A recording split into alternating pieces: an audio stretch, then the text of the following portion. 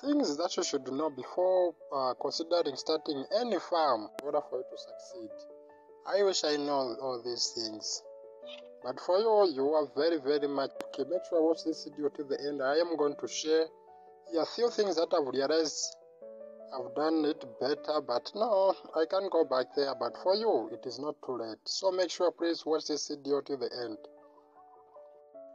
And if you are new here, please do me a favor, subscribe to this channel. And for the returning subscribers, thank you so much. Without you, I'm nothing. So let's go direct into the purpose of this video. So, a lot of you maybe, that's the reason why you are watching this video, whether you are keeping chickens or you want to start keeping chickens. There are a few things that you have to know before you start any kind of poultry things. So the first thing you have to know, what kind of birds do you want to keep? Why do you want to keep chickens? So most of the people most of the times I get people say, no, I want to start keeping chickens. So the following question I ask them, why do you want to keep them? What do you want out of them? So they'll say, no, I want eggs. And I've seen some people, they want eggs and they're going to get the breed for meat. You know, these chickens, they've got breeds. We've got breeds for meat, for eggs, and for dual purposes. So what you want out of chickens would influence on what kind of breeds you are going to get. So the first thing you have to know, what do you want from the chickens? Why do you want to keep chickens? You want the meat itself or you want eggs? Then after you identify that, then that is going to... Now the next thing to identify is what kind of breed do I have to go with? In terms of chickens, there are a lot of breeds, I'm telling you, but they are all classified into 3 groups. We've got the meat breeds, those are the heavy breeds. So meaning that all the feed that you are giving them is going straight into the meat, they are very heavy. Then when it comes to dual purpose, they are medium. They can give you quite a number of eggs and also they are heavy, but they are not heavy as those that are for meat, like broilers. So dual purpose, they are in between. Then we have got layers. Layers, they're supposed to be light. They are not that heavy, because a lot of feed is supposed to go to egg production, not meat production. So those are the differences. So once you know what you want, you find out if you want to do it as a business, especially treat it as a business, have a recording, a book record at your farm and so on. So once you identify what you want, please look very best breed. You know, the layers, the exotic layers, they can give you maybe 310, 50 eggs, something like that. Then dual purpose, the good layers, dual purpose, those can give you somewhere between 200 or 180 to 250 eggs per year. That is annual. So then after you have identified what kind of breed and what do you want from the chickens, then I advise you to visit some farmers. Chat with them, let them tell you the bad side, the diseases, the challenges, and how to overcome those challenges. You know, most the devastating things, especially for chickens, feeding the chickens is very much expensive. So be able to talk to some farmers, how they've been able to cut the cost of the feed, how they are managing the diseases and so on. They will be glad to share with you. They will tell you everything you need to know about poultry. They will tell you how you can cut the cost of feed, what you can do in case of low demand, and that is it is going to cost you nothing, but it is going to save you a lot of stress. Then the other thing is, start with the number you can manage to avoid the stress. If you can manage 50 broilers, 100 layers, do that. Don't overstock. Don't bring 200 beds when your capacity is just 50 beds. Bring the beds that you can manage to avoid distress. So it is better to have 50 beds and well fed, good health, and so on. So if I've got 200 beds and you can't feed them, well, struggle for buying feed for them, and so on. So the results are they are going to get sick. Some are going to be stunted in their growth. They are not going to grow as much as you want them. They have a lot of different sizes, a lot of competition because you don't have feeds to feed your chickens, very poor weight. And what will happen is that when you, especially for beds for meats, when you want to sell those beds to the customers, they are going to complain about the weight of your beds. They weigh. Immediately when you sell someone the chicken, just using the hand, they will know that no, these chickens are very, very light and they are not suitable. And as a result, you are going to sell them at a very low price. And now in terms of egg production, they are not going to give you eggs as expected. They will start very late to lay eggs. Your peppers, they are supposed to start at 20 to 22 weeks old. They will be able to start giving eggs. But for layers, exotic layers, they will start giving eggs. If you will manage at 18 weeks, so please do your research. Any borders we have here, that's why they are dead outside the wire. They'll just keep on pecking on the chicken. They eat together. The other thing is do a market research before you embark on what kind of breeds and so on. Know what the customer wants. If they want eggs, find out.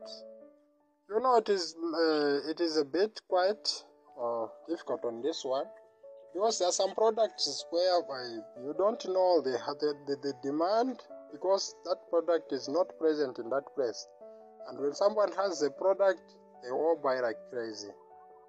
So find out the market, do a market research, go and ask anyone, even if you are, for example, keeping beds for meat. The very closest thing you can do, you can go to the restaurants. Just find out the restaurant, just one restaurant. Ask some questions. How many beds do they consume on average, maybe per week or a day? And you'll be able to find that the demand is just that they don't know where to find the chickens. And they should ask some questions. If they find someone who's keeping their chickens maybe 100 a week or a month, are you going to be able to buy all those chickens at this price and this price? Find out. And by the time you gather those information, then you start to be able to make a good decision on what to do. And make sure stick with one thing. That's the other thing. Focus on one thing, make it grow, then diversify to other things. For example, if you're keeping chickens for eggs, I may be seeing here a lot of different breeds. But if you're keeping chickens for eggs, that is one of the mistakes I've realized. Try to keep everything at once. There are geo peppers, breeds here for eggs and for meat, and we have got village chickens, the pure village chickens there. Also ducks, skin fowls, rabbits at once. And that's, you are going to be master at nothing. Be master nothing. Jack over trade and master none. So if you are keeping the chickens for eggs, let the people know that every time when they short of eggs, they think about you. Build a brand, that sort of brand. They know you for something, not for everything.